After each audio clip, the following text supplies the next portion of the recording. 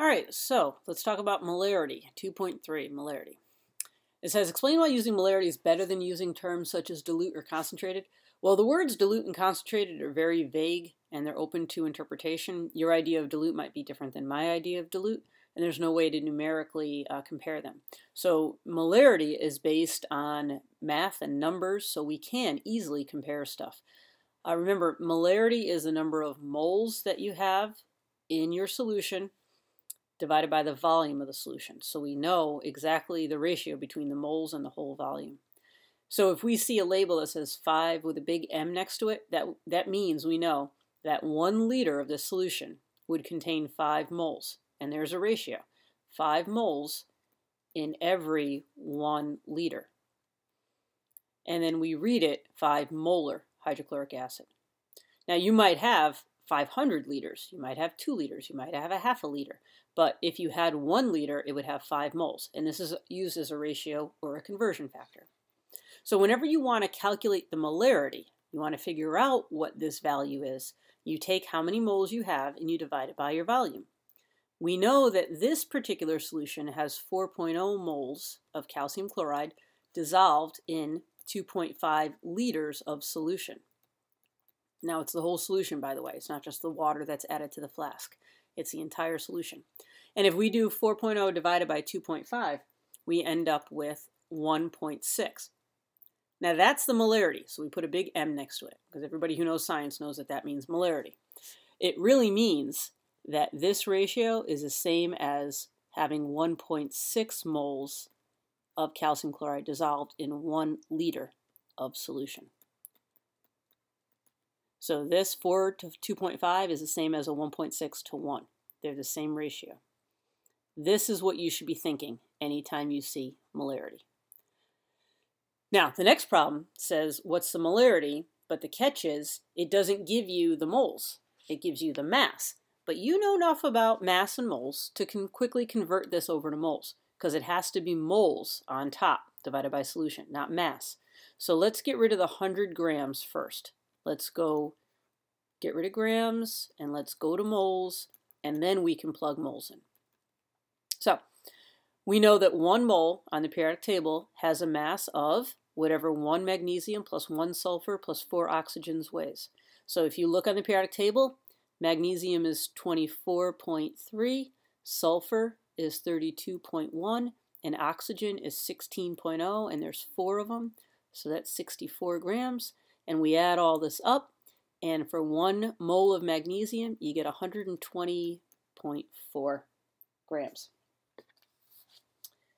Now that's the grams per mole. We have 100 grams, so we're going to do our math quickly, and let me create some space here, and calculate how many moles there are. So this is equal to point, and since we started with 4 digits there, I'm going to keep 4 in my answer, 0.8306 moles. So that's the number of moles. Now, I want to calculate the molarity. So I need to know moles on top, which I have, 0.8306 moles divided by my volume of the solution, 1.3 liters of solution. So I divide the two and end up with 0.64 big capital M. That's saying that if I had 1 liter of solution, I would have 0.64 moles in it. So that's my ratio, 0.64 moles per 1 liter. That's my molarity. I just like to rewrite it as a big capital M. All right, 4 steps involved in making a solution. I first put some water, fill it about halfway, not a big deal here. You don't have to measure or anything. Just get some water in there. Then you're going to dump in your solute, and some of that solute is immediately going to dissolve in the water. You have to know how much solute, so that's where you have to do your calculations beforehand. And then once you put your little bit of water and then you dump in your solute, you want to swirl it to dissolve. And then you're just going to keep adding more and more water until you reach that line on the neck of the flask. So we're going to use volumetric flasks. Remember, they were kind of the round bottom with the long skinny neck. There's a line on there somewhere. That line tells you where the volume, so if this is like a 500 milliliter flask, that line tells you this is where the 0.5 liter mark is, or the 500 milliliter mark. All right, so imagine you want to make,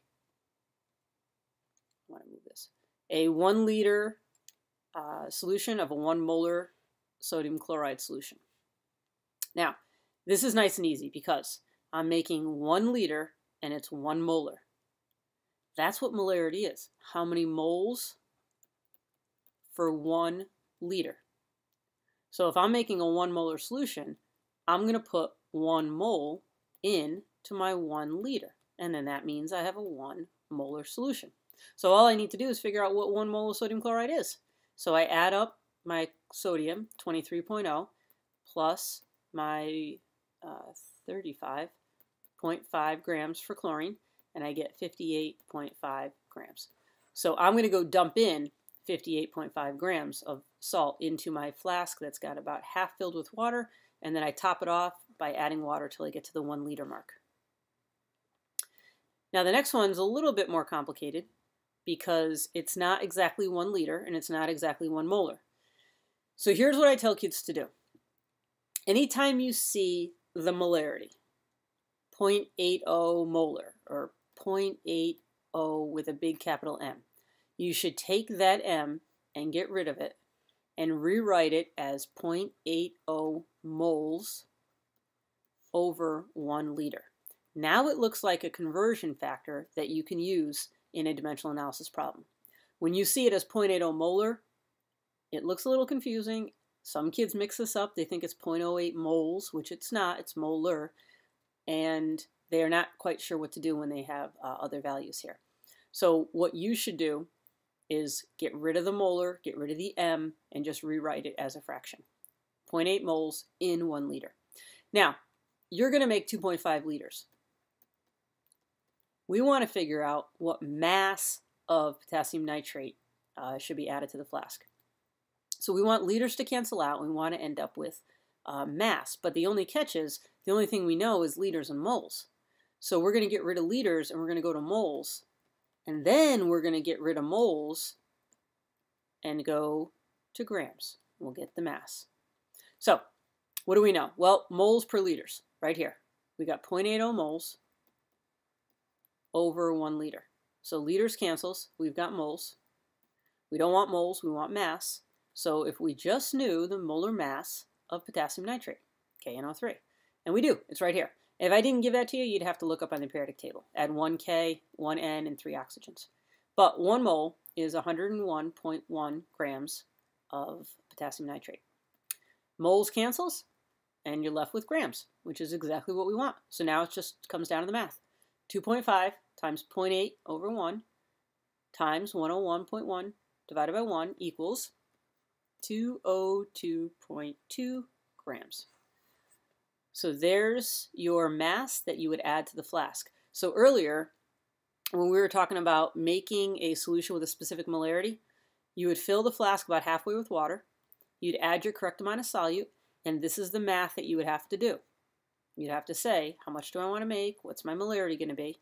And then what's that mass that I want to add? So if I was doing this, I would add 202 grams right now. I would swirl it to dissolve it, and then I would keep adding water until I get to that 2.5 liter line.